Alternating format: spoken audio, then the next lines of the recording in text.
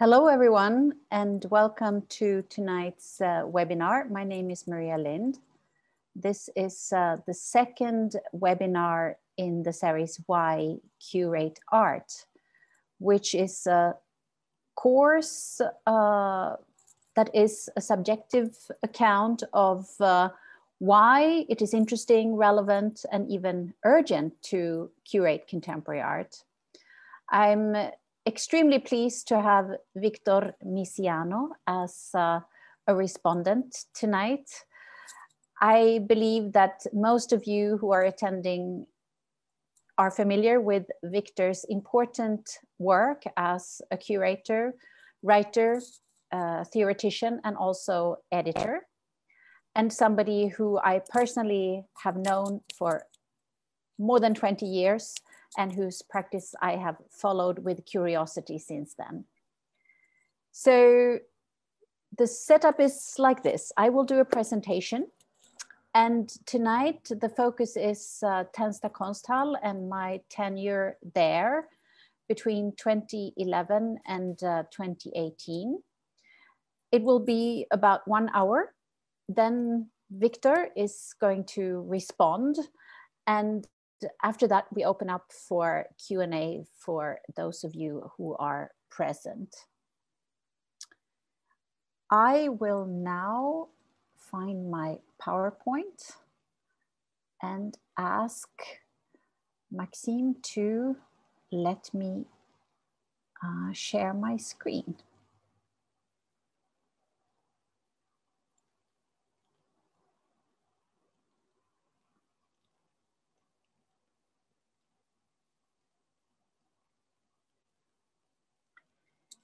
So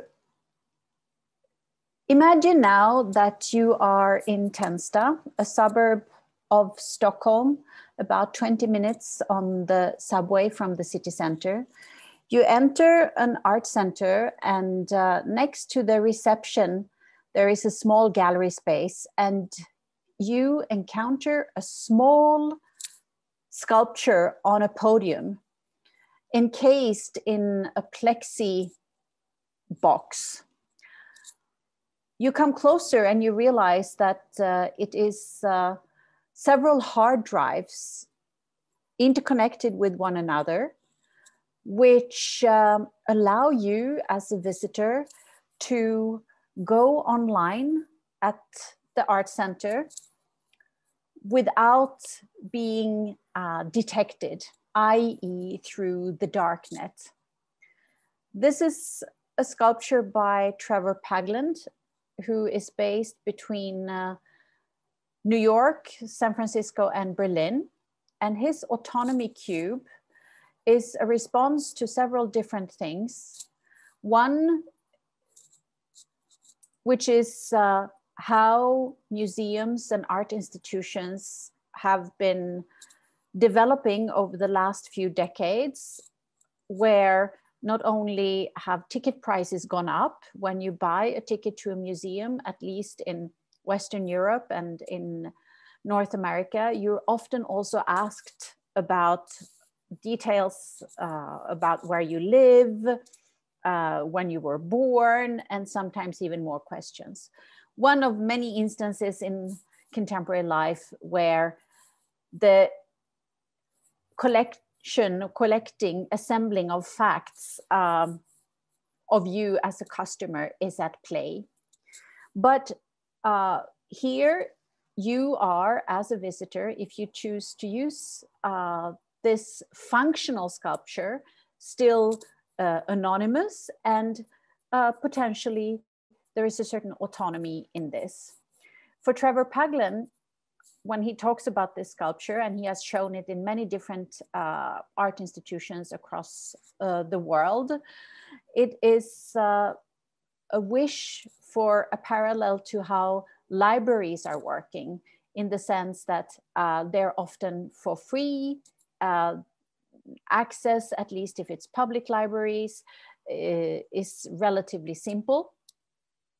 And another reference for the sculpture comes from the history of art, namely minimalist sculpture and we can think of Hans Hacke's condensation cubes.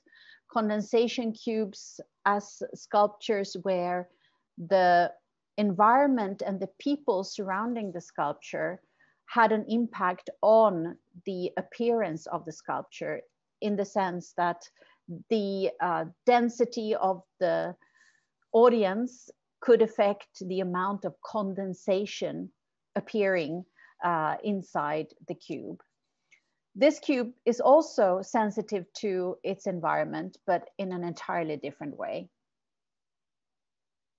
If you then would continue into the next space of the art center in Tensta, at the same time in 2017, you would see a big projection of a video essay by Naeem Mohamed, an essay that is partly based on found footage, partly based on found audio.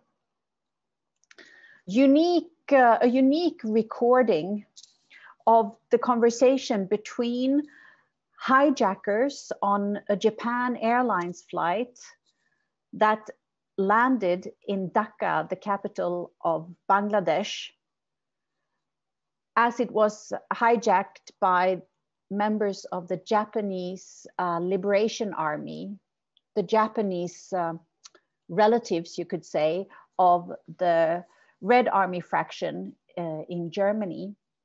Between them and the people in the control tower in Dhaka at the airport, specifically the highest military commander in the country at the time. This recording of a very tense exchange between two people where the lives of everybody on board were at stake was something that the artist came across by chance, and it became the starting point for the video essay called "It's Not Necessary to Understand Everything." And in the film, we follow the intense events unfolding. This happens to be the last successful hijacking of several in the 70s, in the sense that nobody died, and even the kidnappers could escape with a ransom sum, and some of them have not been tracked down to this very day. For Naeem Mohamed, there was also news footage involved.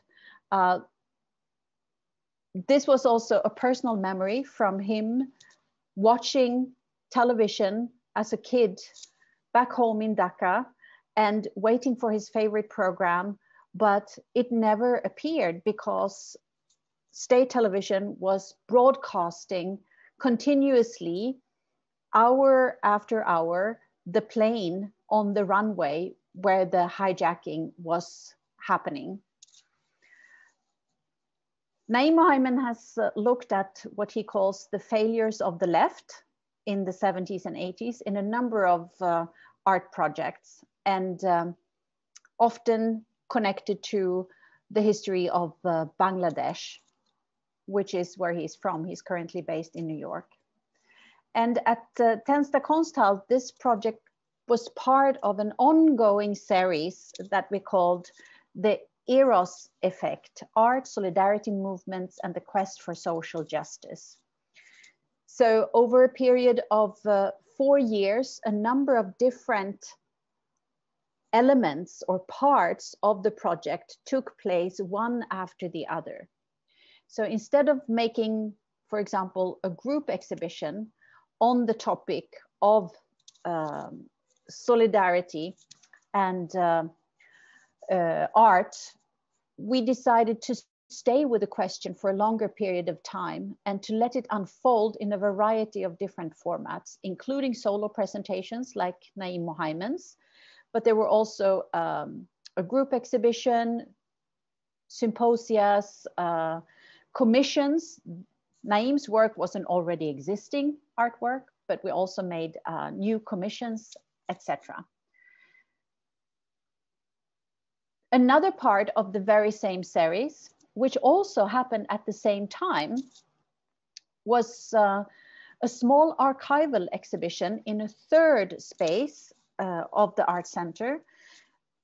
It looked at an exhibition in 1978, the International Art Exhibition in Solidarity with Palestine, where the two curators and researchers, Christine Khoury and Rasha Salti, were focusing on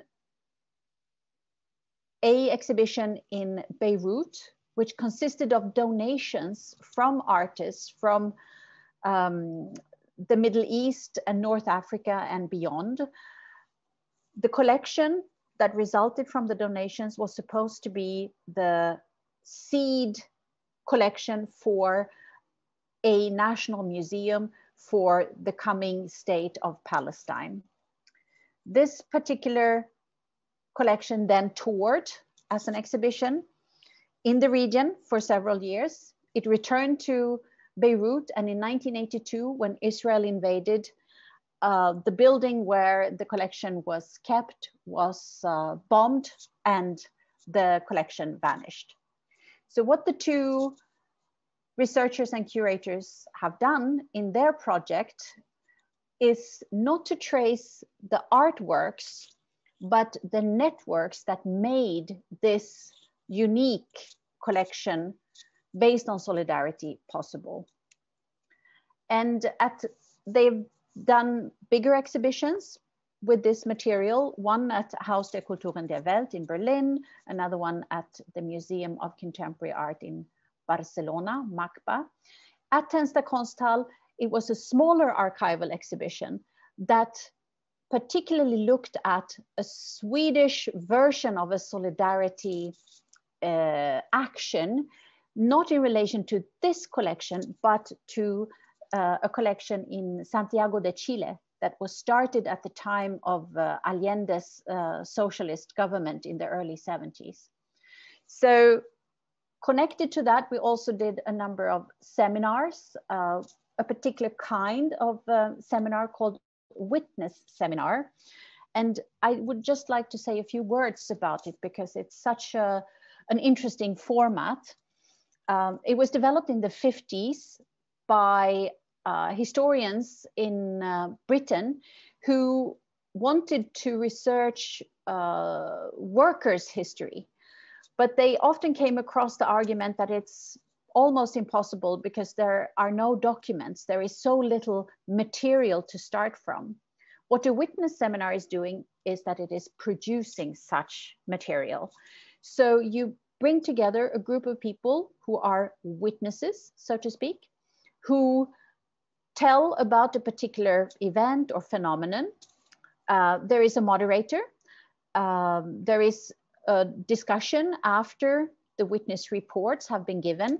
It's recorded and eventually edited and published. And then you have something that is researchable. You have material to start from. So we did one of those seminars, witness seminars, on this solidarity collection with artists from Sweden donating to this other solidarity museum in Santiago de Chile.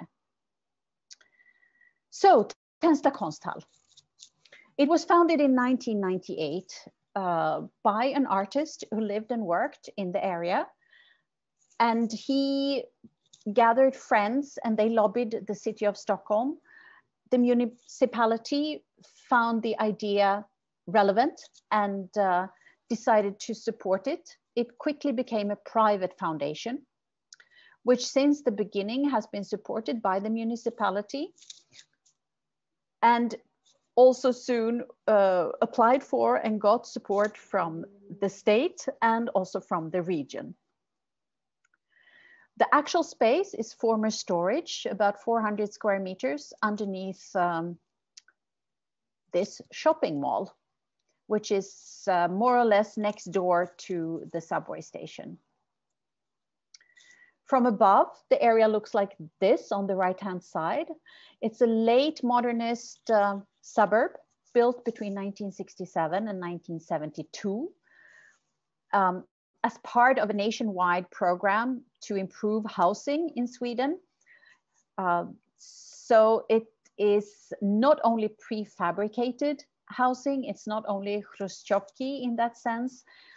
Different kinds of construction systems were used. It's actually, architecturally speaking, very varied. Today, 20,000 people live in Tensta, 90% of whom have a translocal background, many from the Middle East and North Africa.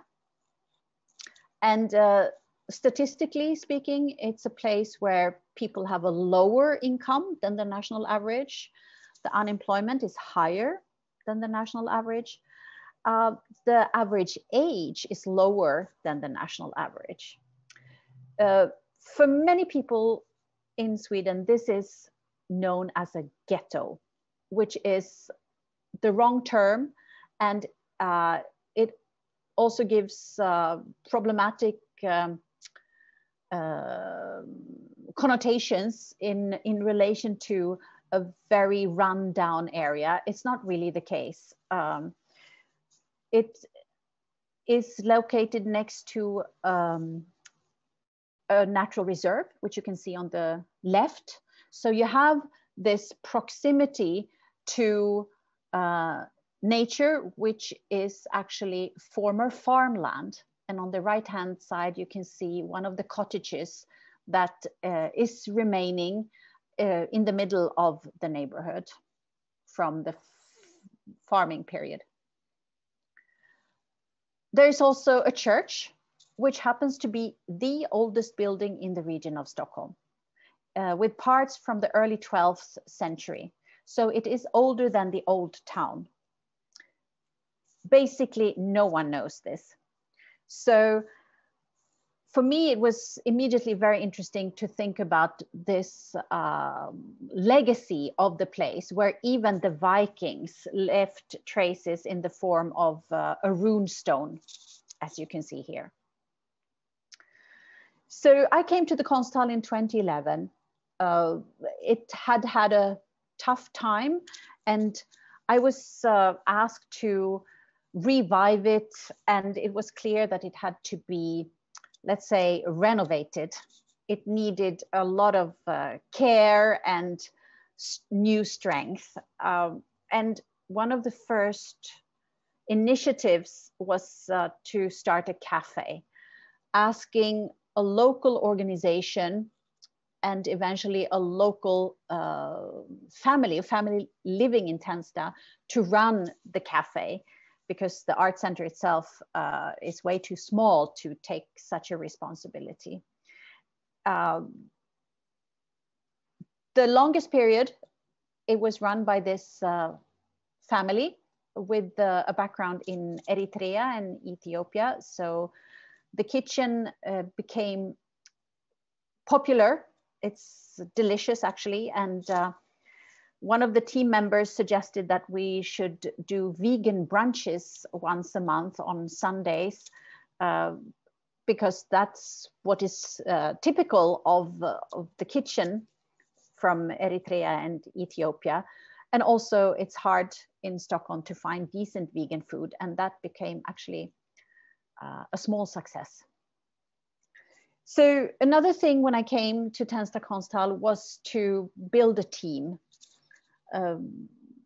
Coincidentally, the people who had worked there before left, so I could start hiring people, and the size of the team during my tenure ranged from 3.5 to 10, 11 at the most. So this is a small institution, and none of us, at the beginning at least, lived in Tensta. And we were very well aware of that. We needed to learn more about the neighborhood, about the people living and working there. So a cheap trick, you could say, a simple way of actually collectively doing so was what we called dislocated staff meetings. So once a month, we would do our weekly staff meeting in a different place in the neighborhood, at a local school, at the local city administration, in the space of a local association, etc. And we would have our own meeting, which was important. It was not just a study visit. It was not only to look at what other people were doing. We needed to take care of our own business, but it also gave us the opportunity to learn about the activities of our hosts, and we could, importantly, invite them back to the konsthall. And at an event like the one you see on this image, this became apparent that meeting people through the dislocated staff meetings helped us get in touch and learn about what was going on. What you see here is a snapshot from the so-called local lunches. So when it was time for an opening of an exhibition, we did not do VIP openings. Instead, we did a local lunch the day of the opening, inviting people we had worked with or gotten to know in the neighborhood to meet the artists and to be the first ones to see the show. And then in the evening, there would be an opening which was open for everyone.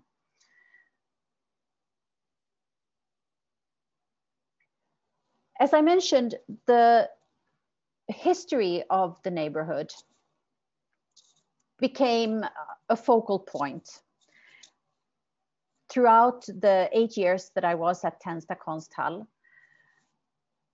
mostly crystallized through a multi-year project. So similarly to the Eros effect that I mentioned, Tensta Museum, reports from New Sweden, went on for several years, 6 to be precise. So with Tensta Museum, we pretended to be a museum. We played museum, you could say, because a museum has authority to speak about history.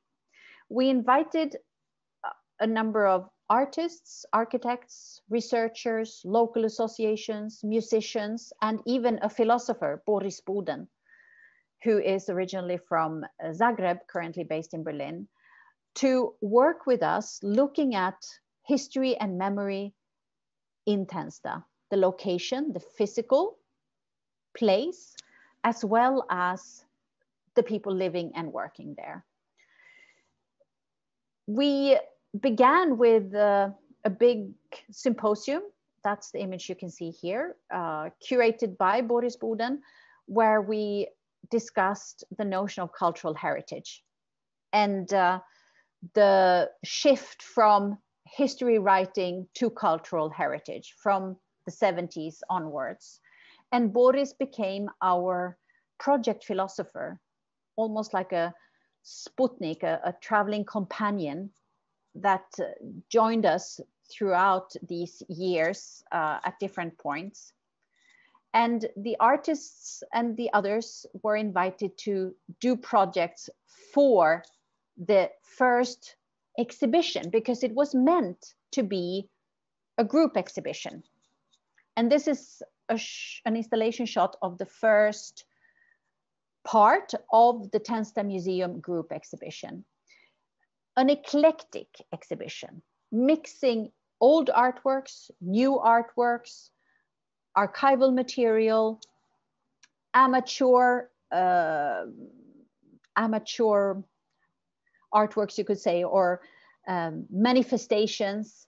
And it went on for 3 months.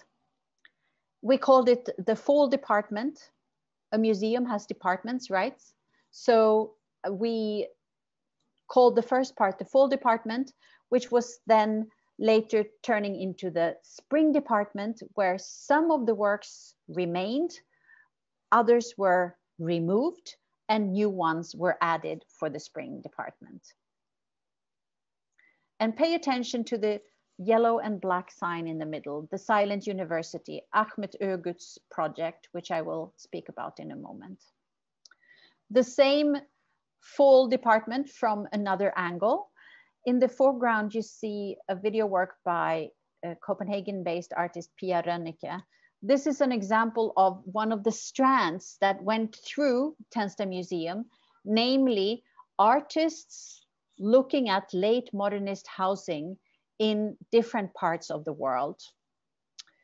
Because not only does late modernist housing exist in most parts of the world, there are also artists everywhere, more or less, being interested in this particular phenomenon, this type of housing. And what they share is that they actually often relate to late modernist housing in a more complex way than mainstream media, for instance, which has a tendency to simplify and to talk about these areas as ugly, bad, monotonous, etc. The artists provide typically a more complex and, I would say, interesting reading. There was an archival part to the fall department looking at the building history of Tensta itself, based on the private collection of an architect who used to live in the area and who is a specialist on late modernist housing in Sweden. He also organized, and this went on for several years, regular walking tours in the neighborhood, looking at the architecture history and the planning history of the area. The local historical society or the local heritage association kindly let us use some of their photographs, and it was also their idea to display them on this kind of old poster stand that you might remember from museums back in the day if you wanted to buy a poster. And another example of an artist who actually in his work has returned again and again to late modernist housing. Victor Rosdahl. Elineberg is an area in the south of Sweden, which was designed by Jörn Utzon, the architect who is mostly known for the Sydney Opera. So here we also have an example of how this type of areas sometimes were designed by very famous architects. In the artist's future vision, it was shown in 2013, but the vision is from 2020. So from that perspective, a future dystopian view of a situation where nature is about to take over. Terence Gower looking at the famous late modernist area in Mexico City, Tlatelolcona, where there was also an infamous massacre of students in the late 60s. As I mentioned, non-art material, Amin Amir, he is a cartoonist making political cartoons about Somalia. He's in exile in Canada. But at the very beginning, when I came to Tensta Konsthall, a man came up to me and gave me a note, handwritten, and said, "It would be great if you one day did something with this." I looked at it a few days later, and it was Amin Amir's political drawings, which I thought, this is not so relevant for us. But in the context of Tensta Museum, it became very interesting because one of the largest groups in Tensta is actually a group with a background in Somalia. So together with the Somali Association, we did several events around Amin Amir's drawings. We also borrowed old artworks from the local school. There is a tradition in Sweden since the early 20th century that schools have original works of art. They often belong to municipal collections. And this goes for the 4 works that you can see in this picture. And this one, which is second from the left, is a drawing by Carl Larsson. And Carl Larsson is possibly the most well-known artist of all times. So just to realizing that there is a local school in this neighborhood which has an artwork by this influential and well-known artist, and that we could borrow it and highlight the fact that 365 days per year, this is the kind of art that actually exists in a neighborhood which is typically seen as more of a ghetto than a place for art. A museum should have branches, right? So we approached 2 museums in the city center, the Stockholm City Museum and the Museum of Medieval Stockholm, and asked if we could do branches with them. And they actually agreed, as long as we paid for everything. So Katarina Lundgren, she did a new work relating to landscaping in the outskirts of Stockholm, hills constructed of rubble from buildings that were torn down in the city center in the 50s and 60s. But it was very interesting to create this back and forth movement, because Stockholm is a segregated city with a city center that is white and wealthy, if I simplify, and a ring of suburbs that are colored and poor. Again, a simplification. And the traffic between the two is not always very intense. So to have a branch of this suburban museum, which was not a museum, but a project where we played museum in these prestigious museums in the city center, was something that we felt was right at that point in time. And when we were doing this, all of a sudden the local library contacted us saying, we're going to have a renovation. We need to have a place for some of our books. Can we open a branch at the konsthall?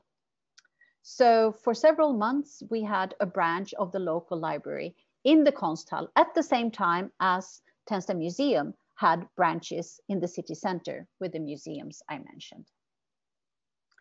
And the black and yellow sign, the Silent University. Ahmet Ögut is an artist who is currently living in Berlin, but he's from Diyarbakir. He's from the Turkish part of Kurdistan. Spent a lot of time in Istanbul. And he proposed, when we invited him to Tensta Museum, to do the Silent University. He had developed it a couple of years earlier with Tate Modern in London as a platform to facilitate for people not having the right legal papers to practice their knowledge, to share their competence. And when we invited him to do the Silent University in Tensta, he talked to the lady with the hijab, Fahima Al-Nabsi, who was working as, and still is working as, the receptionist. And she proposed that if the Silent University is going to happen in that very context, it could be a language cafe.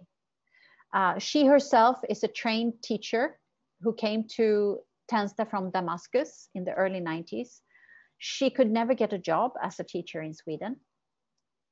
But in this case, she became the leader of the language cafe, finding volunteers who are native Swedish speakers who started to meet once a week to practice Swedish with people who are interested in doing so. Very quickly, they asked for more than once a week. So in the end, there was this language cafe happening in the konsthall, often in the middle of an exhibition, as you can see here. Swedish was being practiced. And once a month, there was an excursion to a different part of the city to use a different vocabulary. but also to get to know other parts of the city, museums, libraries, parks, etc. In this case, the excursion was to the parliament, a guided tour of the parliament. So this is the plenary, one of the plenary rooms of the parliament. So all of this happened as part of the group exhibition Tensta Museum. It was intensive, it was eclectic, and towards the end, we were approached by the local branch of Swedish for Migrants. It's a state school for newly arrived people who have the right papers to learn Swedish. They said, we would like to use the art center for our classes in the summer. Could we do so? We think that our students will learn much better if they are in a different environment. We said yes, and quickly bought new furniture, the cheapest possible at IKEA. And in this way, our first classroom was founded. And the Swedish for Migrants used it that summer. And ever since, they have returned every summer with their classes. And ever since, we also decided to do a classroom where different kinds of activities can take place, including something like this, a course for young people who want to tell other stories about the Stockholm suburbs than the ones that dominate in the media, which are mostly very negative, and using journalism, but also artistic methods to tell those stories. Once the group exhibition Tensta Museum was over, both the fall department and the spring department, we realized that we could not just stop Tensta Museum. It was too rich. So it morphed into Tensta Museum Continues. And this work by Ingela Irman, a sculpture made out of papier-mâché and other super simple materials like brown tape, like old tarpaulin, etc., relates to the natural reserve that you remember from the aerial view next to Tensta. It's a giant hogweed, the kind of invasive plant that is the enemy of every gardener because it's impossible to stop, and which is also poisonous. If you get some of its juice on your skin, you can get rashes. I think it's called Bolshevik in Russian. And it is prevalent in this natural reserve next to Tensta. And for Ingela Irman, there is an added meaning also because it's giant. She has an interest in things that go beyond what is considered normal, not least bodily speaking. So something that is too big to be thought of as beautiful or valuable. But at the same time, we also did straightforward exhibitions that were not part of any ongoing series, that were not directly connected to the neighborhood. For instance, a solo show with Iman Issa, who is from Cairo, living in Berlin right now, and an exhibition looking at the function of memory in relation to national history. Or Leonor Antunes, the artist who is originally from Lisbon, moving between Berlin and Lisbon, who often draws on architecture and design history, particularly female architects and designers, and taking some of the characteristics of their work into her own sculptural installations. In this case, Greta Grossman, who is one of the mothers of the Californian villa, as we think of it, but she started her professional life as a designer in Stockholm in the 30s. And for Leonora Antunes, craft is very important. So craft was something that we played on in her installation in relation to some local activities. We also did historical projects, unexpected for some people. Doing What You Want, Marie-Louise Ekman, accompanied by Sister Corita Kent, Mladen Stilinovic, and Martha Wilson. If you stop a person in Sweden in the street and ask them to name an artist who is alive today, they're quite likely to say Marie-Louise Ekman. She started working in the late 60s. Drawing on popular culture from the point of view of a young woman. This is a classic piece by her in the collection of the Modern Museum in Stockholm.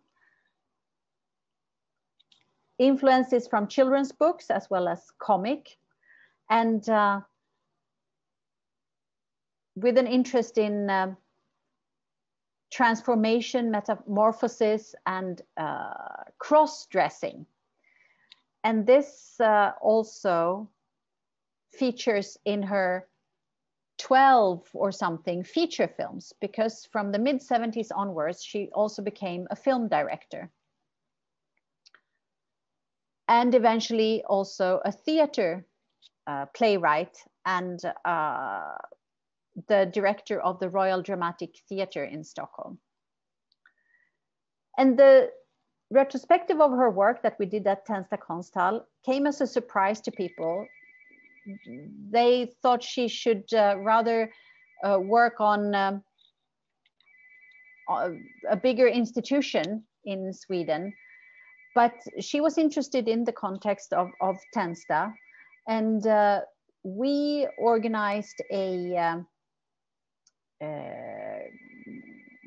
special guided tour of her show for the local women's association, and they found it so interesting that they in turn invited her to do a talk in their space, which then led to her inviting them to their studio. So there was this ongoing exchange, which also, let's see, led to this, that she made a silk screen print to benefit the Women's Center.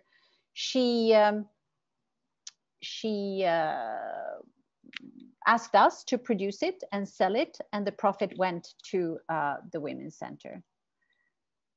There was also a book that we made, the first one in English with specially commissioned texts about her work by international scholars on feminism and pop art, as an example of the fact that the Art Center could work very much in relation to the situation in the neighborhood, but it could also, to some little degree, contribute to scholarship. And this Women's Center, a multi-ethnic association, which is there as a kind of extended living room for many women who are not usually leaving their home so often. They're doing language classes there, cooking classes, or just hanging out together.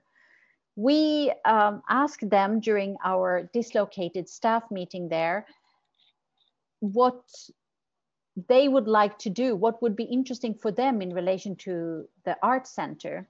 And they quickly replied that they would like to make a tea and coffee salon to discuss and perform, to show how to make tea and coffee in different regions, primarily in the Middle East. And it was actually through this first tea and coffee salon with the Women's Center that we got in touch with Fahima Al-Nabsi, who is, as I mentioned, leading the language cafe of Ahmet Ögut's art project, The Silent University. She was hired as a receptionist, and she is since then a key person of the team at the Art Center. So I'm going to quickly run through a few projects here in order to have time also to talk about some other curatorial projects. So as you have understood from what we have here, we worked with artists who might be very well known internationally, but in ways that we felt could make sense in the context of this specific konsthall. So we could speak about embeddedness in the sense that many of the activities had connections to other activities, to people in the neighborhood. And this was also true working with artists whose practice might be considered quite difficult, as it were. And there was also a wish to experiment with curatorial formats. And we did so with the notion of a retrospective. Goldin and Senneby, a Stockholm-based duo working a lot with late capitalist finance economy, offshore finance specifically, and performativity and magic, quite inspired by Georges Bataille. We did a retrospective with them entitled Standard Length of a Miracle, where at the art center itself, there was not old works as in a retrospective, but actually a commission, a new work, with this giant tree, referring to the oak tree in the Marly forest in Paris, where Georges Bataille met with his acéphale friends, headless friends in the 30s. And there were a number of performative elements connected to this new work, with a short story written by a well-known Swedish writer, and it was read every day at a certain time by the team of the konsthall under the tree. And parts of the tree were made into furniture, and connecting to the short story about a man working at a dry cleaner's, dreaming about working in an art center. The other part of the new work was a new fashion line with remade clothes that had been forgotten or left at dry cleaners in Stockholm. And the team was wearing these items during the exhibition. But the retrospective, the old works, they were not shown at the art center, but in a number of different settings in the city of Stockholm, in settings where we thought that there would be a particular resonance in relation to the work in question. So this new fashion line was shown in a fashion store, a work dealing with the Eurodollar, a Soviet invention from the 50s, where a currency was dislocated from a nation, was shown at the state finance inspection in their lobby downstairs. They have written a novel through a ghostwriter, Headless, which was also part of the project. Yet another part, the bancarotta, the broken bench, the money traders bench, which was what bankruptcy actually meant at the early times of economy as we know it today. So if the money broker went bankrupt. His bench was broken. It was a bancarotta. It's in the library of the Stockholm School of Economics. Another project at the Third State Pension Fund.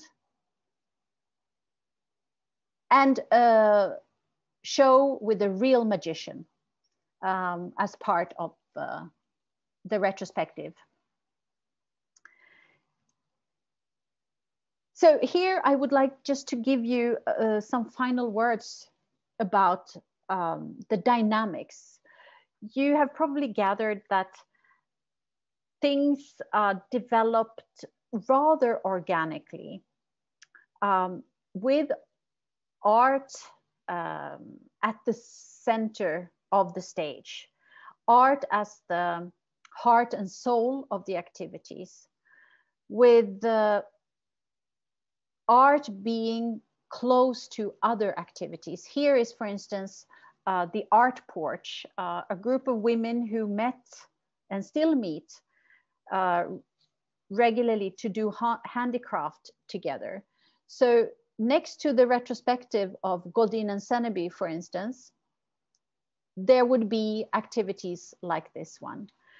And for me, this was a fascinating challenge, how to work with what I consider the most interesting, the most urgent art of our time from Sweden, from other parts of the world, in a place like Tensta Konsthall, to try and make sense of it in that very context, at the same time as other things are going on, which are maybe more akin to a community center, let's say, but which more or less always started with the art projects in one way or another. Then they might develop having their own life, but there would almost always be this connection from the beginning.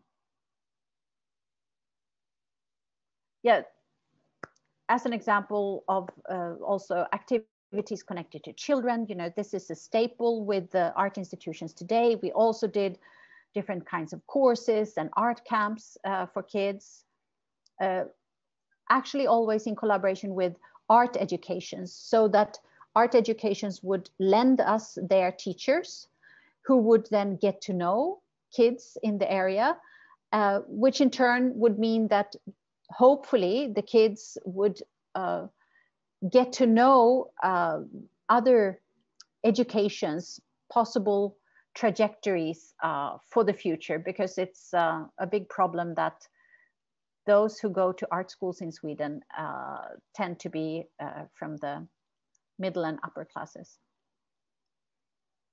One of those art camps with an architect where the kids learned how to make tree huts in the natural reserve.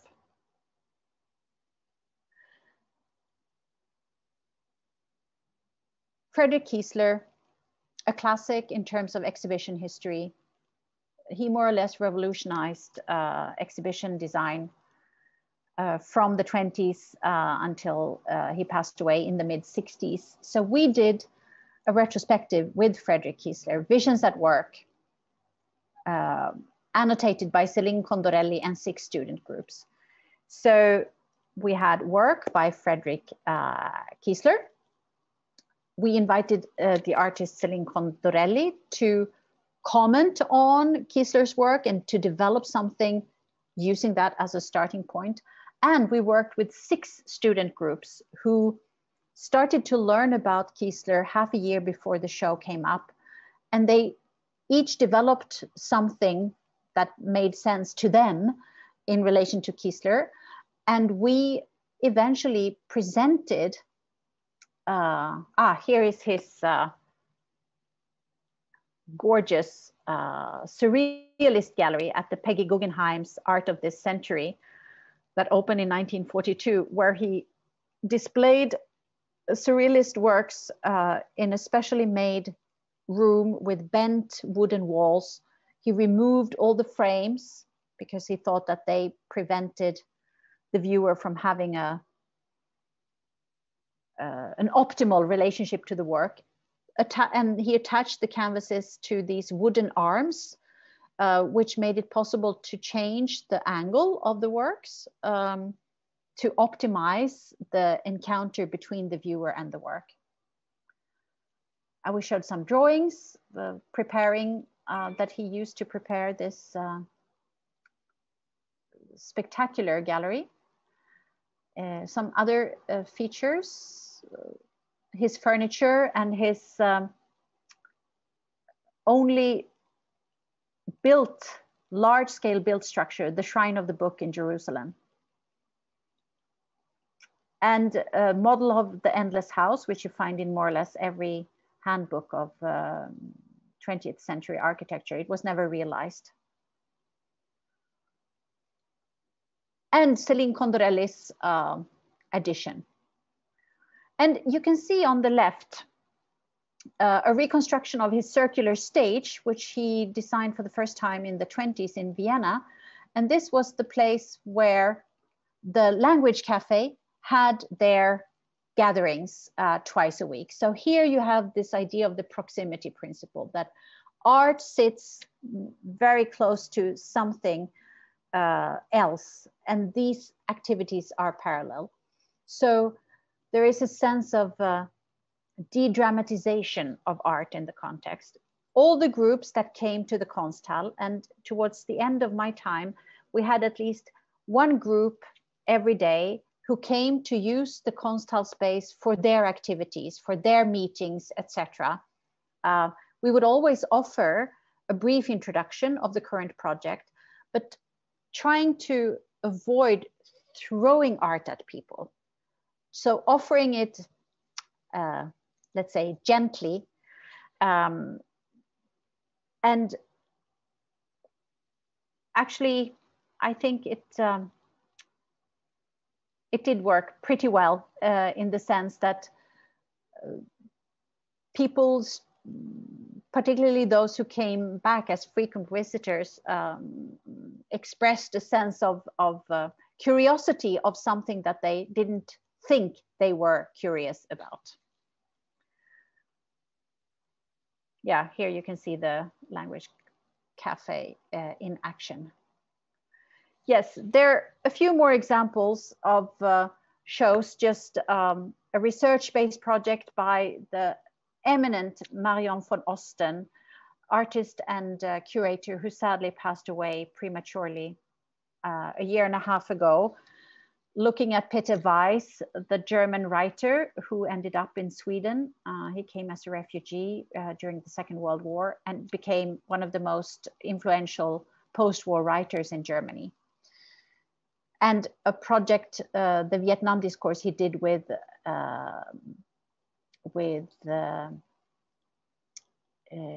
Gunilla Palmstierna Weiss, a stage designer who is mostly known for having worked a lot with Ingmar Bergman. So a research-based project looking at the history of Vietnam in the middle of the burning Vietnam War, but not wanting to talk about Vietnam as only the victim, but actually a place with a fascinating history.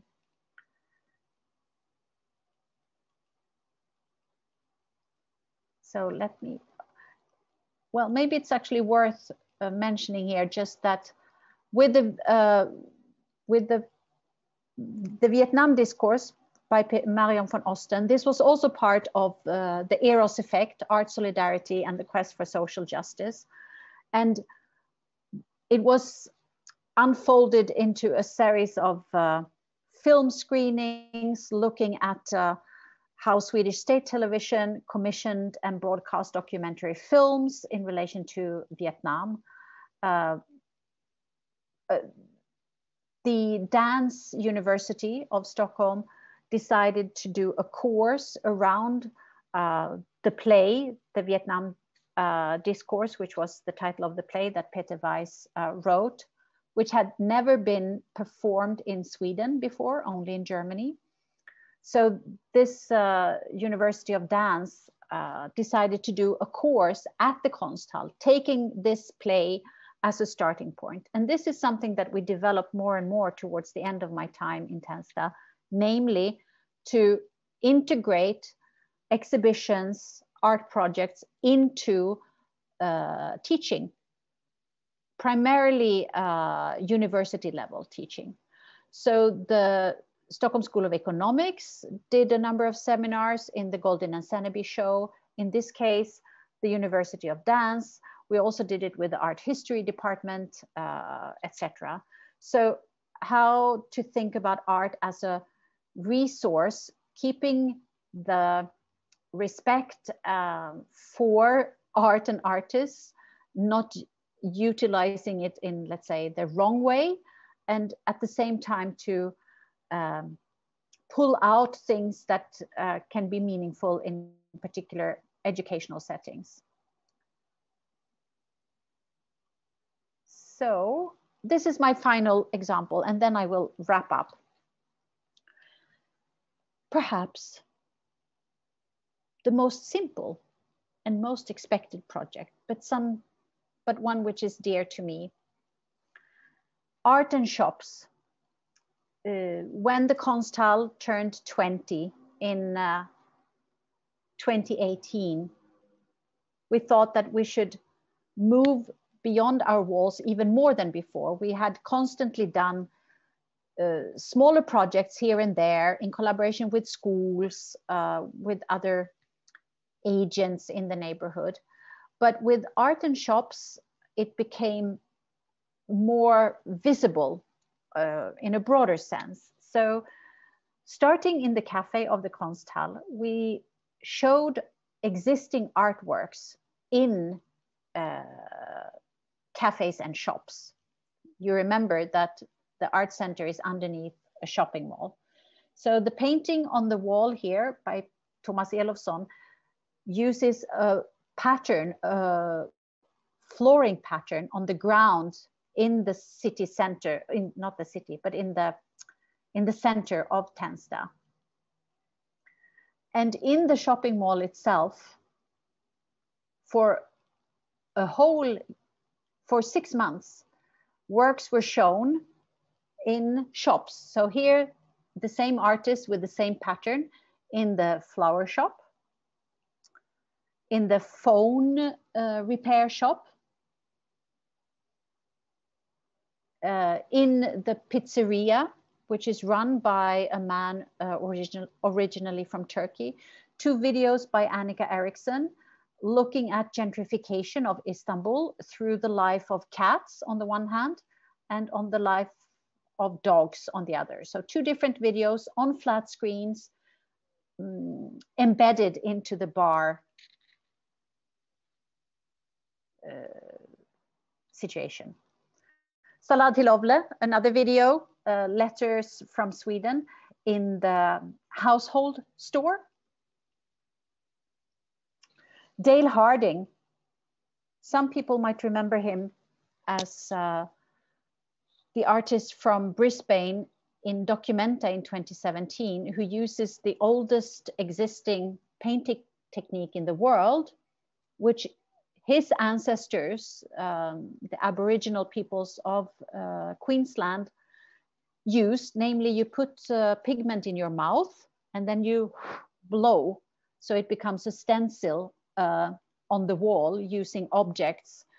Here he collaborated with a hairdresser, and it's the hands of the worker in the hairdresser, as well as the tools of the hairdresser.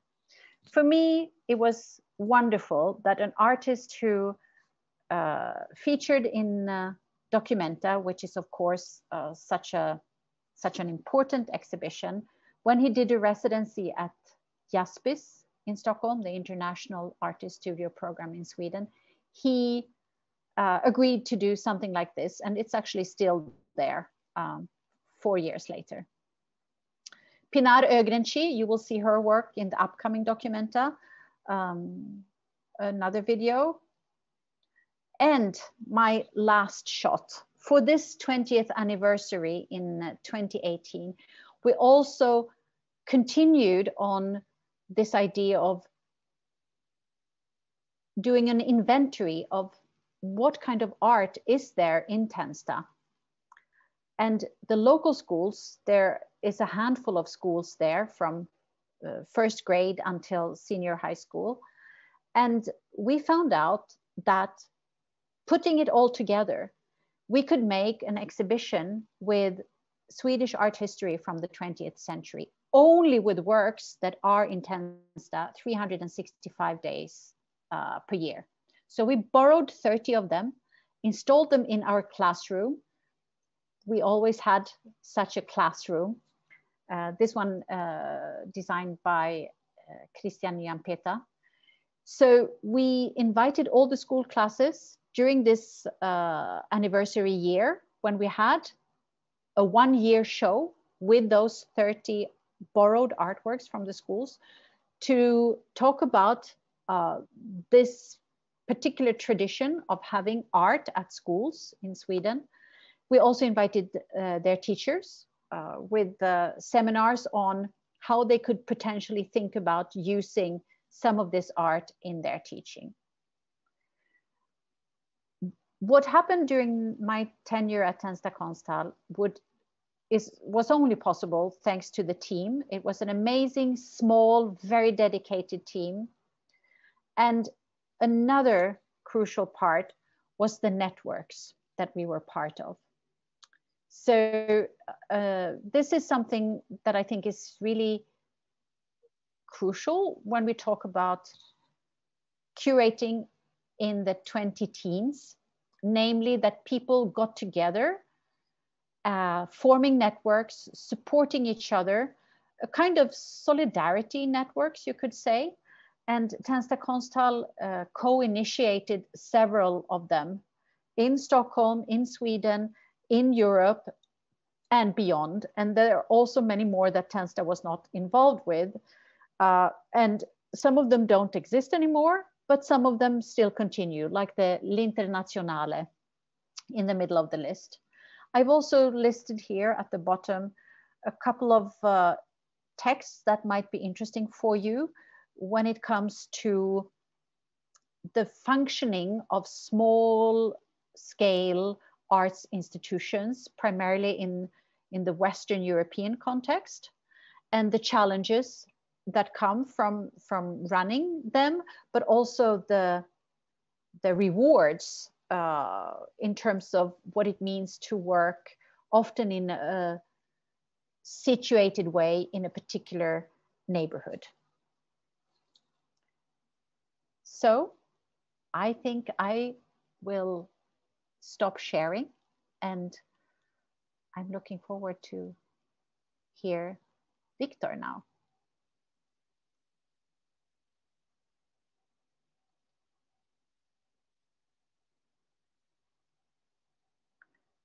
Your mic, we cannot hear you.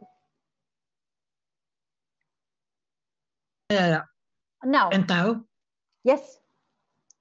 Okay.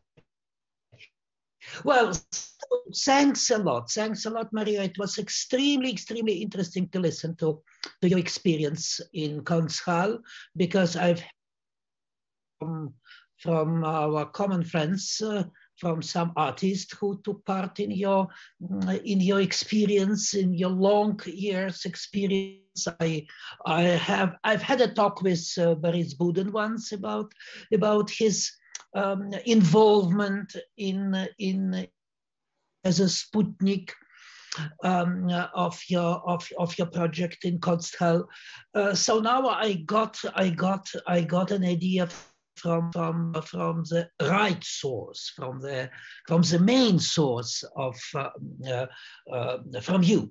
Well, I don't know how Katie Chukrov intervened in your previous presentation. In any case, as I told you yesterday, no counter speech.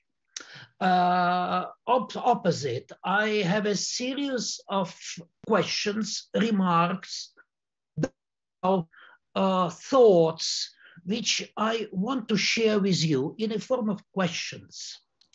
Well, Katie is a theoretician, and I'm first of all curator. So my my reflections are mostly focused on your curatorial experience. And obviously, formulating my questions, I was in some way, inevitably, I was comparing your experience with mine. I have to tell you, to say that formally, even not formally, but I mean, this is a reality. We belong to the same curators. If I suppose we have a different age, but as a curators, we mostly belong to curators who established their position in the 90s, in the course of the 90s. And I have to say that we have a lot of common, much you expect. But there is one basic difference. Well, there are many differences, I guess. But the first one, which came into my mind when I was reading about konsthall experience and there, and in general, knowing your professional parcours. The difference is your relation to institutions. Most of your professional career happened inside the institutions. In my case, it's not like that. I have to say that I failed. I failed in my attempts to be an I started my career as a Pushkin Museum curator. I have to say that this museum in years ago, that was a different institution, totally different institution from nowadays. This institution gave me, at the settlement, I took a decision, and I still think that it was a rightful decision, I guess. I left Pushkin Museum and became independent curator. Later, I've done some other attempts to become the institutional curator or to have a permanent job inside the certain public structures. But I failed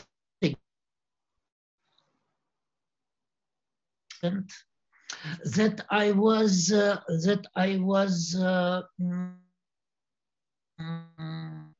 unable to go to negotiations when it was needed, that I was egoistically obsessed with my projects, and I presumed that bureaucracy, administration,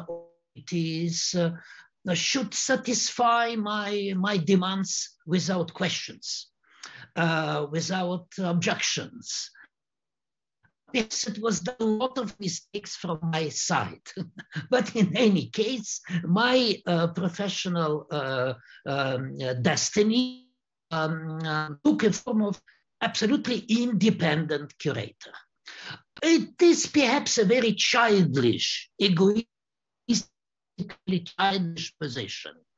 As a star, as a vedette, full of caprices, I'm coming to an institution with my demands, and after that I'm leaving. I'm leaving, and the institution has absolutely another, continues their own life absolutely on their own way, and I'm continuing my life in my own way.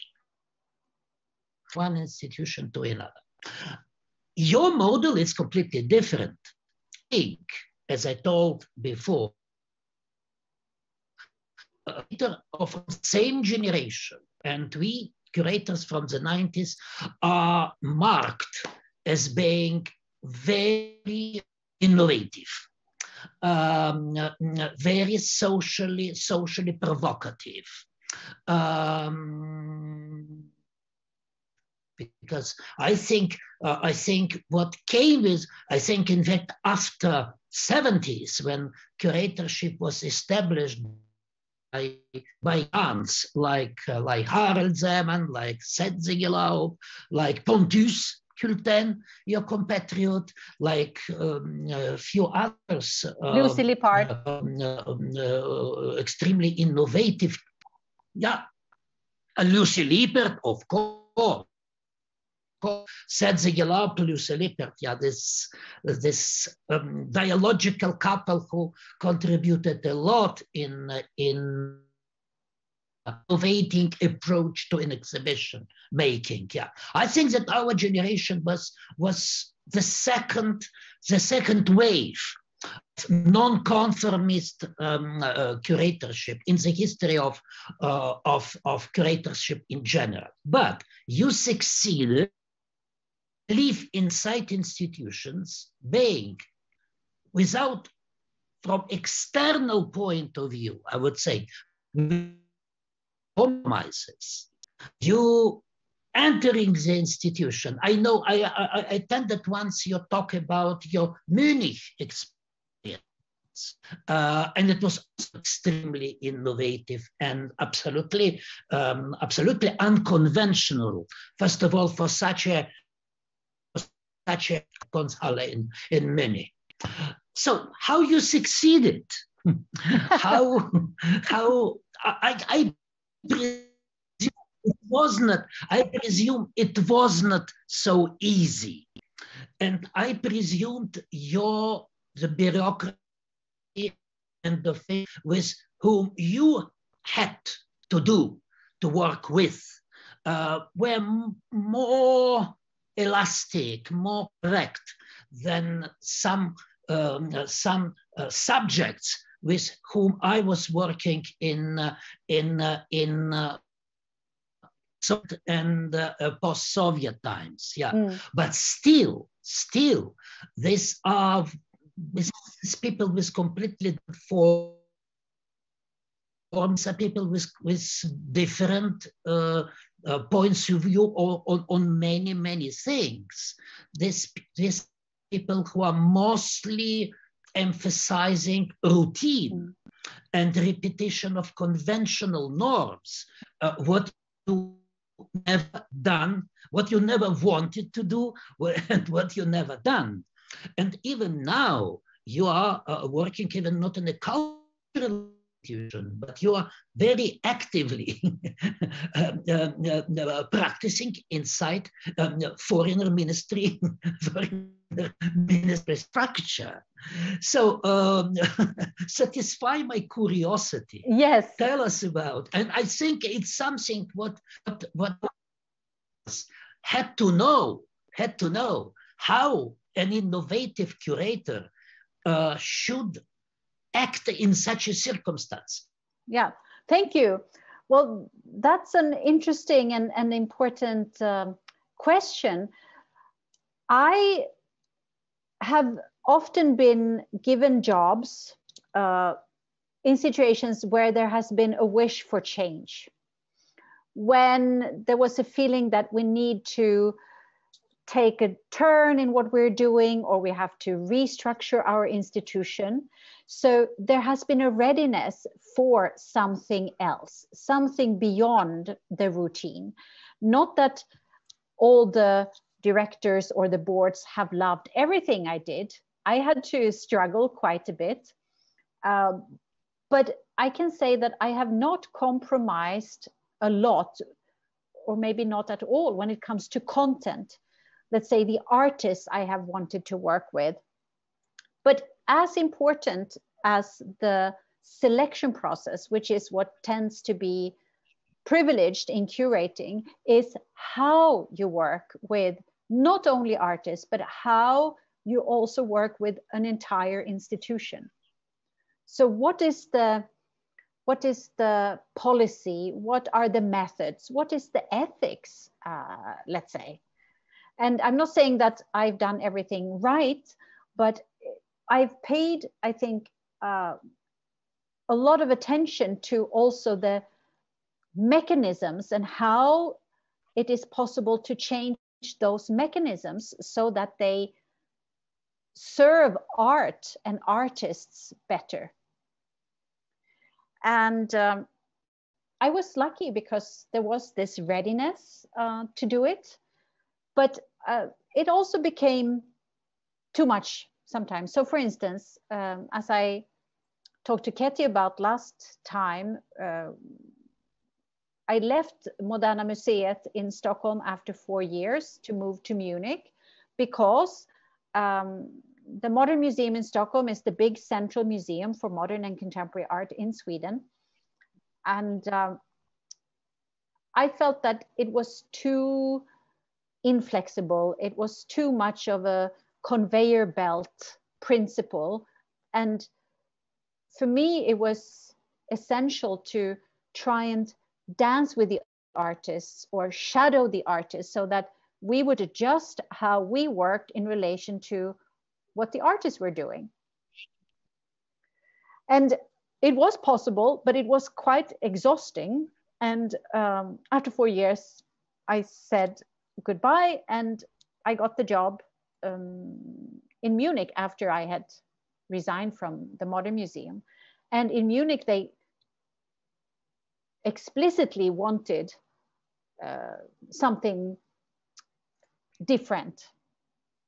They didn't say that they wanted something experimental, but the curatorial team and I, Søren Grammel, Anna Paula Cohen, Julienne Lortz, Judith Schwarzbart, Katarina Schlieben, together we actually made it into something rather experimental. And you need some negotiation skills, yes, but you also need to be a bit stubborn, to insist, but you also have to argue well why it is important to do things the way you think are the most appropriate. And I think it's also possible, it was possible because I always got a lot of energy from looking at art and talking to artists. So this conviction that we have to be more sensitive to the sensibilities of art and the modus operandi that art is asking for. And this changes with art, of course, because art is evolving. And another aspect that I would like to mention is that I have a strong sense that public institutions belong to us. So we should also have the right to affect them. They should not rule us. We should also rule them in that sense.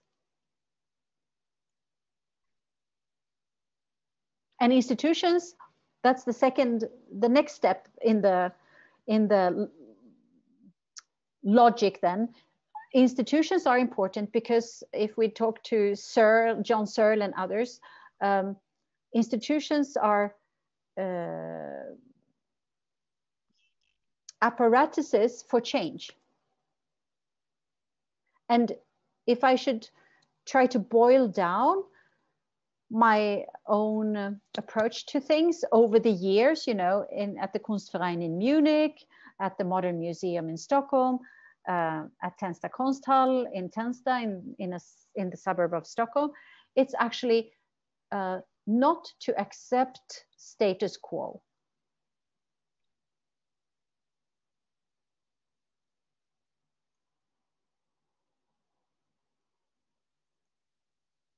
So, was that an answer? Yeah, that is a very beautiful answer. And I'm totally, today, I was, because I was asked by Moscow Museum magazine to ask if by chance I have some text related to process, catastrophe, because they consider it's a very up-to-date topic. Yeah, and discovered, I immediately recalled that I have a text done in the 90s, in fact, glossary text, catastrophe, which, by the way, was published by Germano Celant in 1997 in his Catalogue of Venice Biennial. And in fact, I was reading it today, and very much in the spirit of 90s, I was in toward institutions. And in fact, I was reflecting that in reality, and in fact, you're absolutely right. It's not our enemy a priori. Institutions could be our toys. It could be our instrument. Substance, they could have a plastic substance. We can model it. How we. This is in that I'm totally agree with you. Nowadays, I'm totally agree with you. Even if my experience with institutions was perhaps was not so positive, but still there is another moment which should be, from my point of view, taken into consideration. That sometimes, and in fact, it's what I felt. It was what I witnessed in my personal curatorial becoming. I've had a period when I was working in an institution. It was called Contemporary Art Center. It was a center based on fundraising. How to fundraise in the 90s in Russia, even in Moscow. You can imagine that it moment of profound crisis. And I was supported by a small group of gave me very modest, but still a support to run these institutions, which I was doing in a course of 3-4 years, I guess. Yeah, 1993 till 1997. And it exactly because it was a very poor institutions, because there were no pressure from board trustees, from bureaucracy. It was totally independent institution. In reality, it was a joy. Experimented a lot in these institutions. I transformed this institution in laboratory, and a lot of my point of view, interesting experiments which I used in the course of my posteriori experience. But what I witnessed that time is that against experimentation, breaking with a conventional routine, institutional routine, and conventional forms of bureaucrats. But there are also artists or art sphere, because also a moral majority of art sphere, they also or classical model of institutional reproduction. They want glamour exhibitions. They consider art as a feast. Art is an autonomous glamour field. And I have to say, I have also to mention that, my exhibition project, Interpol, realized in Stockholm, in fact, yeah. I remember it very well. As an exhibition, it was a failed project.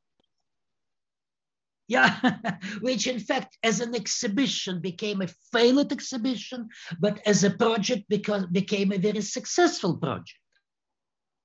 In this project, in this exhibition project, I failed in, how to say, consider an exhibition as a process, as a dialogue, as a communication, as mostly with artists, and also with Swedish artists. By the way, very interesting artists, but were not recognizing themselves in this kind of curatorial approach. So I want to have now your reaction. Have you met situations like that? Have you been criticized by artistic community or some let's say some subjects of artistic community for what you were doing? How you oppose it? It was helping you, it was reconvincing you in your position, or it was also perhaps sometimes productive in a sense you were also asking yourself, are you on the right way or not? How was your becoming, I mean, your curatorial becoming in relation to that seen rejection and potential rejection and criticism? Yeah, that's a good one. I can say that I've always been very criticized for what I'm doing. That's a red thread. People have had different kinds of objections. We spoke a little bit about that at the last webinar also. In Munich, there was, I think today, a legitimate critique in relation to how we communicated the very complex program in Munich, because we interwove various strands which had different speeds with one another. So from the outside, it was hard to distinguish and hard to read. And I think we didn't do a great job in terms of communicating what we did. I think what we did was really good and important. And we tested things along the way. So it was in that sense experimental. But it is not easy to be transparent, to convey an experiment as it is happening. You often need a little bit of retrospect to be able to do that. But here it was in the making at the same time. In Tensta, for instance, there was a mixed response. Some people in Tensta thought that we were too elitist. I remember one review in Art Forum about the Frederick Kiesler show, where the reviewer said that it is absolutely meaningless for the citizens of Tensta to have a Frederick Kiesler show. That made me actually very upset, because such a patronizing attitude does not belong in our era even, because obviously there are many different ways of appreciating, of entering a particular body of work. And with that very one, with Kiesler, because we had those 6 different student groups, 2 of whom were from Tensta. So we had concrete examples of where it actually was really fruitful for the locals to engage with it. But it also doesn't, it's not the strongest argument in a way when we speak about Tensta Konsthall and the activities during my tenure there, how popular the program itself was with the local inhabitants. Even more important was the fact that many, particularly towards the end, came to the place and felt a certain sense of appreciation and perhaps also belonging to the place. A place to hang out, a place to meet people, a place where you can go and see some art, but you don't have to if you don't want to. You can also join some other activity that is going on there. And on that note, I can say that certain parts of the art world, you described it well, you know, glamour, art as a feast. People who are interested in that, they did not appreciate our program very much, although we worked with artists that they might think of as glamorous, etc., whether it's Philippe Parenot or Dominique Gonzalez Förster or Hito Steyer or somebody like that. But other parts of the art world became quite loyal visitors, coming to see almost everything we did. And then there were two other groups, local inhabitants who came very regularly, but not necessarily for the sake of art, but for all the other things. And then people who are interested in culture, who are not professionally involved with art, who tended to come, and this was distinct, they tended to come immediately after we had had a review in a daily newspaper or on TV or on radio. They would even come with the news, with a review cut out of the newspaper. And they were not rarely entering with a skeptical expression in their face. It cannot work having this kind of sophisticated, complex art in a neighborhood like Tensta. It just cannot work.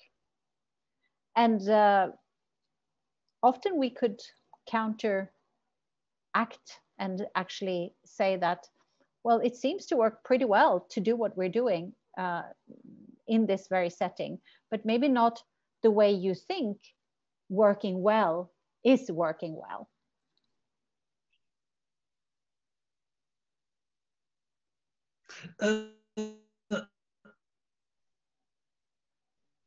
Yeah, I think it's very important that in your talk and now in our conversation, you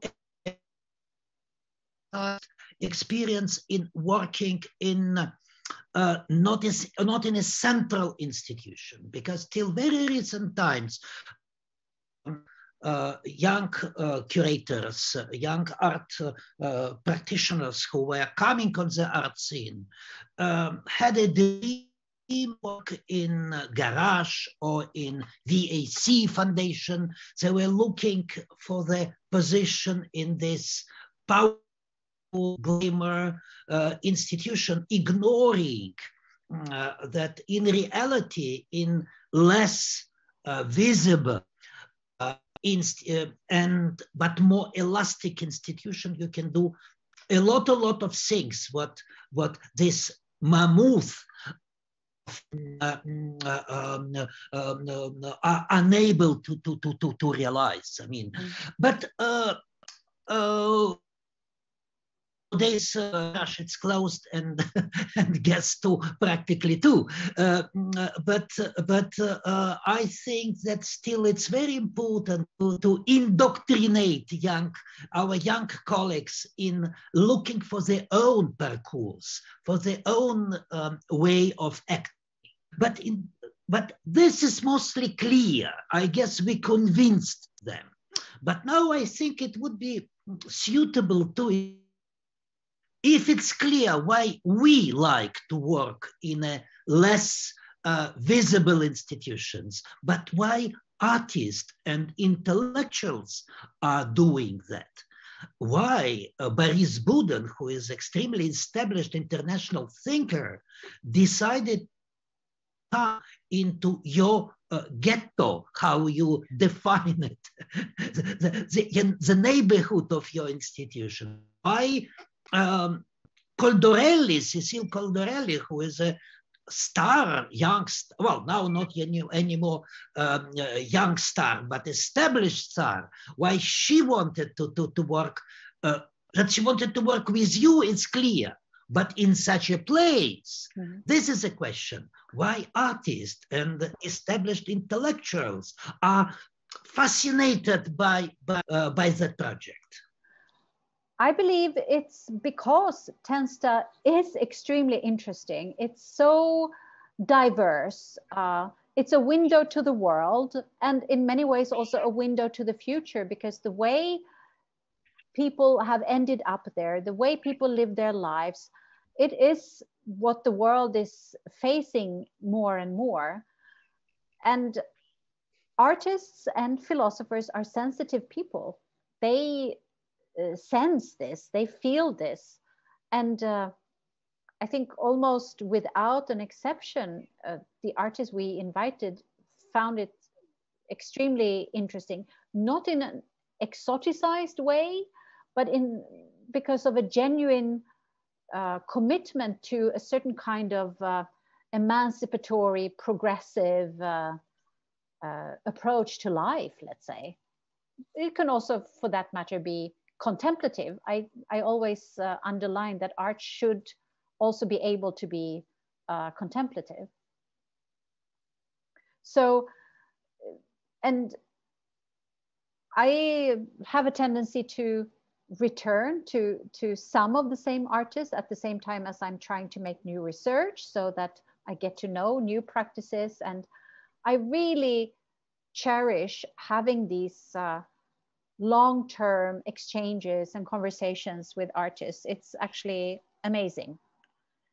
So I also have something like that with Boris and with Celine since years before. So then you plug into each other's projects and practices at different points in time. But the specificity of Tensta indeed was a plus for many of the people that we invited. I see now that we have 2 questions, Victor. Shall we throw them in? Great. So the first one, great. Was there an intention to... Yeah, the first one is, was there an intention to sell any artworks from the Tensta Museum project later? No, there was no intention to sell the artworks, but we did sell another artwork which was visible in the Tensta Museum project and in many other projects too, which is the floor of the konsthall. It's a plywood floor which was installed for the first exhibition when I started, called Abstract Possible, which looked at contemporary abstraction. And it's a work by Wade Guyton, who is a, $1 million selling artist who works with monochrome paintings without using a paintbrush, but the idea of painting and monochromes in other conceptual ways. And he has made a series of floors where the floor is a replica of his studio floor when he was once a poor artist and could not afford a proper renovation. So he covered his studio floor in Manhattan, sorry, with the cheapest possible plywood, painted it black, and realized it was a monochrome painting. So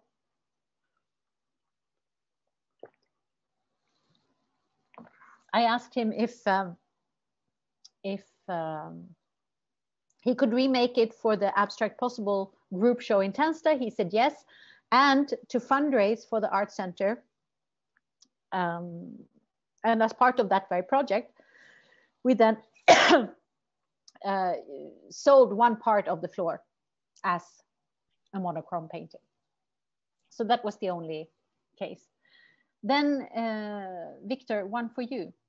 What book were you referring to when you talked about the catastrophe of 1997? It was the Germano Celant Venice catalog, I believe. Yes, it was a Germano Celant catalog of his Venice Biennial project. But initially, the first version of this text, it was published in a magazine, theoretical magazine, which was produced in the 90s by theoretician Nikolai Sheptulin. Unfortunately, he passed away very young, few years ago. And the name of the magazine was Место печати. Yeah, so the first version of this text was published there, and after that in English it was published in Germano's catalog from 1997. Yeah. Thank you.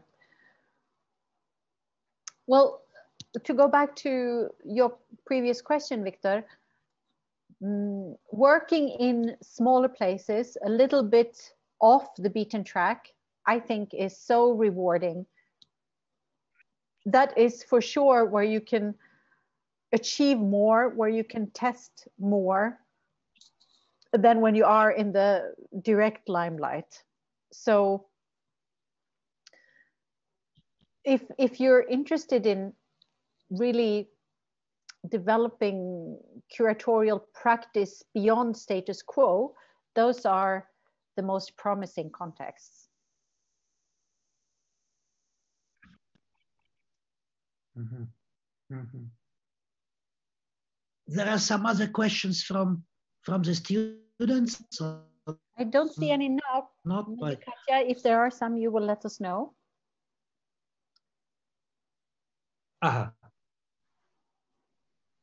Should we have some time still to talk? Yeah, let's if you have to close. We have 10 more minutes.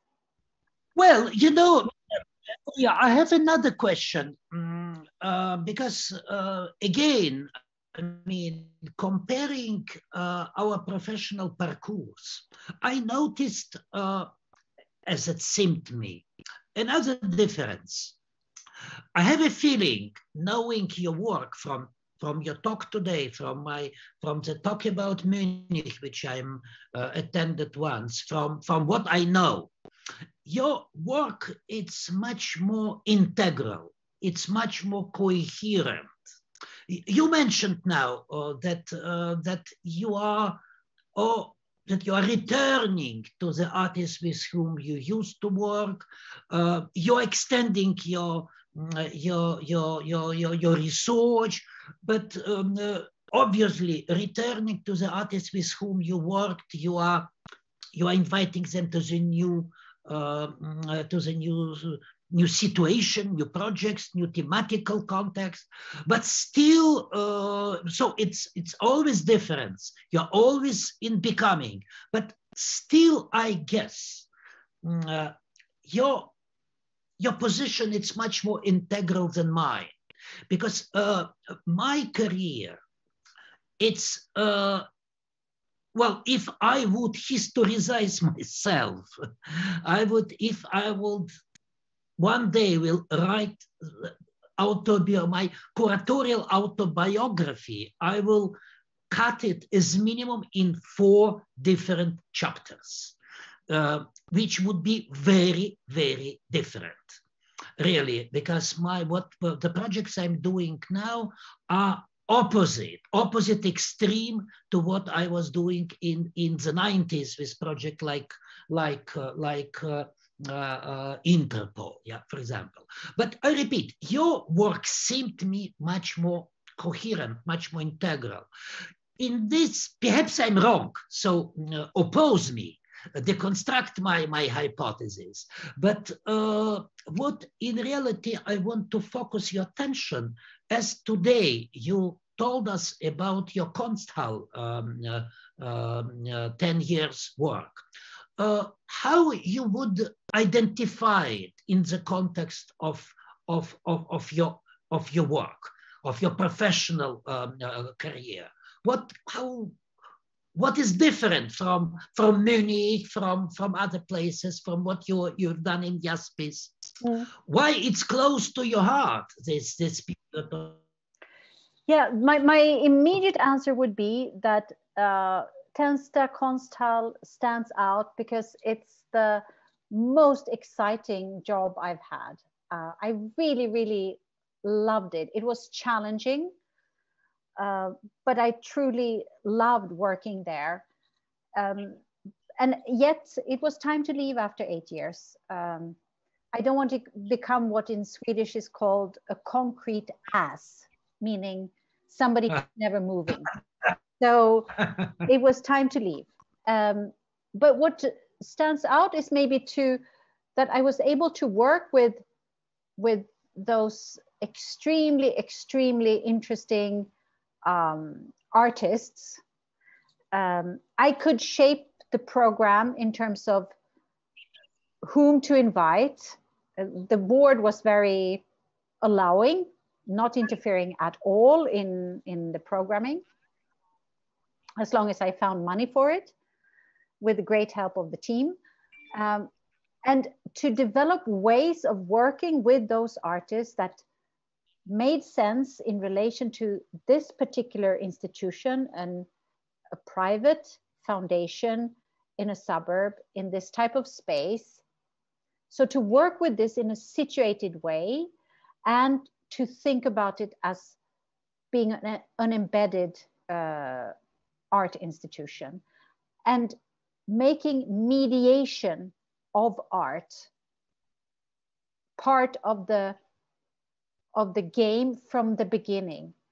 So it's not outreach the way we're used to thinking about outreach. You know, museums, they identify, oh, we need to work with this group of retired men, or we should focus now on the Egyptian community or something like that. It's not like that. It's much more about starting with the art and then thinking about contact surfaces between this very art project, this very artistic practice, and different individuals and groups, particularly in the neighborhood of Tensta. So it starts somewhere else. So to be able to combine these things was, I think, was what is so special about Tensta. And I came to this conclusion that I really need to work in a more embedded manner to be able to work with this kind of sophisticated art, but to mediate it in ways that make sense in the very context. And I came to this conclusion after Bard College. You know, I was the director of a graduate program in Curatorial Studies at Bard College, upstate New York. Wonderful students, super smart, but they were not so interested in how art sits in the world, let's say, or how, with whom should we communicate about art. There was such a focus on themselves, on the artists, on the projects. But what happens when an artwork is landing somewhere? That's equally important and interesting, I think. So I felt that this is what I need to do next. And then Tensta appeared, and it was actually perfect to do precisely that there.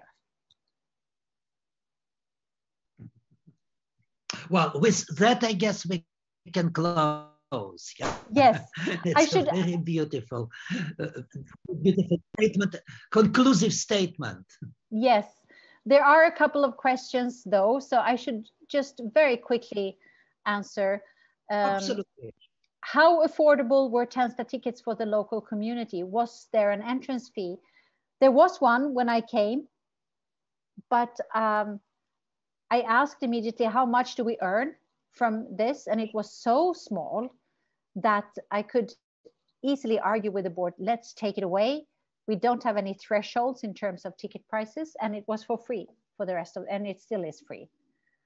It would not work otherwise in that context. How could one become a member of a language study group? You just appeared. And we didn't do any advertisement, but because of the leader, Fahima Al-Nablsi's excellent network in Stockholm, it was word by mouth.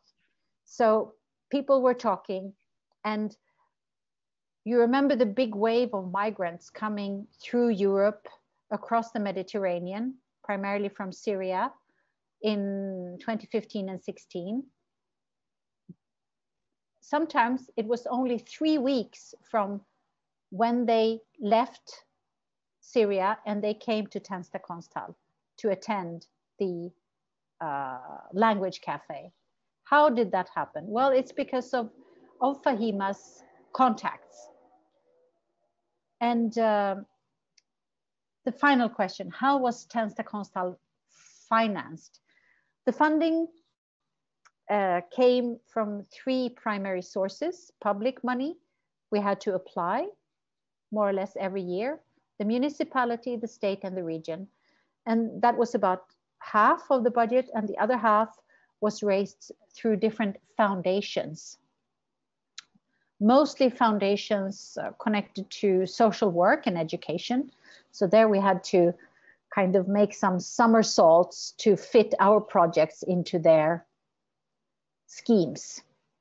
But funding was always a big challenge, and the institution is very brittle, very vulnerable as an institution because there is no continuity in funding. there is no guarantee that Tensta Konsthall will exist in a couple of years' time. It is all depending on if the director and the team can find the money. So Victor, what a pleasure to have a conversation with you and to think about our parallel tracks.